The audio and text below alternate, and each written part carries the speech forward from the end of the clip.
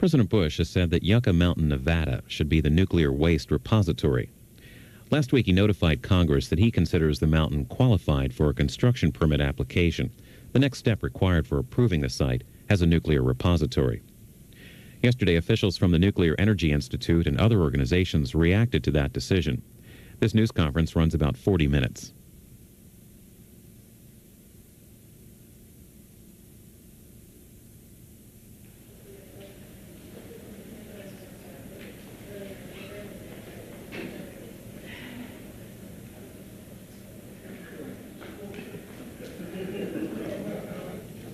Good afternoon. I'm Angie Howard, Executive Vice President of the Nuclear Energy Institute.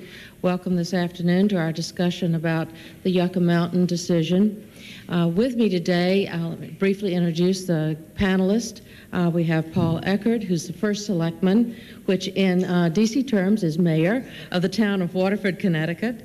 We have Norris McDonald, who is president of the African American Environmentalist Association.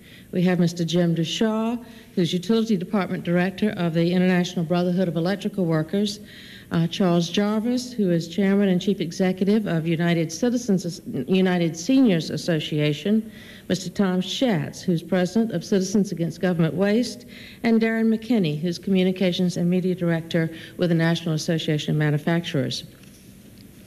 This is a defining moment in our nation's energy history and our nation's energy future.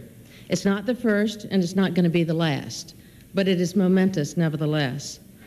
Other such moments have come, such as Thomas Edison's research laboratory in Menlo Park, New Jersey, and under the bleachers of Stagg Field at the University of Chicago. And this is a moment that, by virtue of our nation's democratic system of government, passed and exemplified by the 1982 Nuclear Waste Policy Act, is a moment that's occurring in Washington at the White House and the Department of Energy, and in the days to come at the United States Congress, and beyond that in the state of Nevada. This moment says that the United States has the political will to continue to lead the world in nuclear technology by developing a geologic repository for nuclear waste, as the nation's top scientists have counseled us to do for more than 4 decades. This moment says that after nearly 20 years of exhaustive scientific analysis, the federal government is ready to designate Yucca Mountain, Nevada, a suitable site and to move to the licensing phase for the development of an underground geologic disposal facility. The nuclear industry applauds President Bush and Secretary of Energy Secretary Spencer Abraham for making a site suitability decision based on scientific research.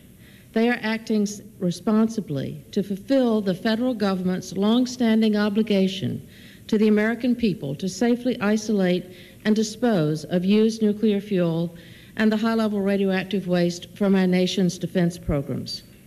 As the focus of this decision-making process shifts to Capitol Hill, the companies that produce nuclear electricity in 31 states call on Congress to join them in advancing the nation's energy, economic, and environmental security. By virtue of the people who are with us today, I think you can see that we have a broad-based support for moving ahead with this very important decision.